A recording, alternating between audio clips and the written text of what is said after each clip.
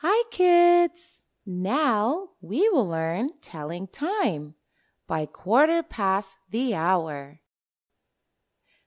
When the minute hand points at 3, it is quarter past the hour because minute hand has moved quarter past the clock by then. Also, hour hand points exactly 1/4 away from the last hour.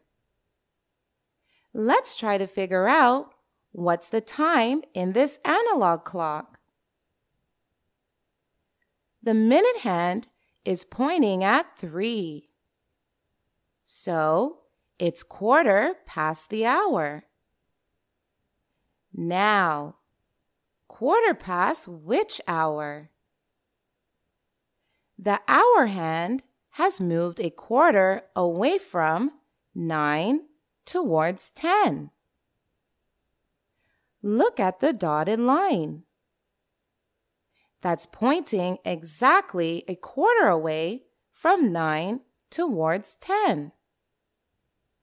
So it is quarter past 9 or 9:15, as you say in a digital clock. Let's take another example. Try to figure out what's the time in this analog clock.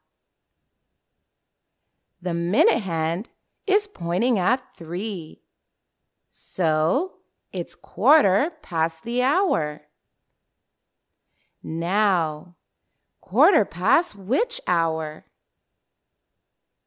The hour hand has moved a quarter away from 1 towards 2. Look at the dotted line.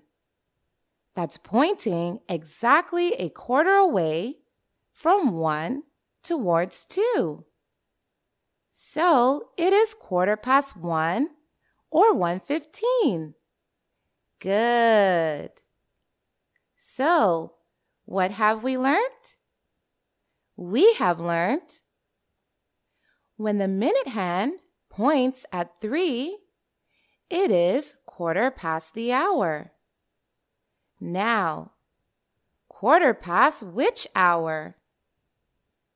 It is quarter past the hour towards which the hour hand has moved a quarter way.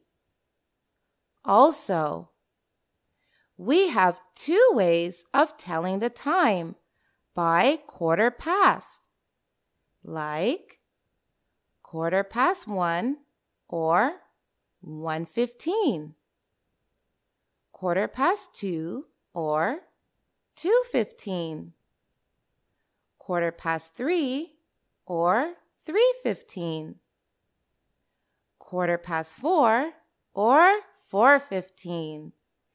Good. Now go ahead and take a quiz to learn more. Bye-bye.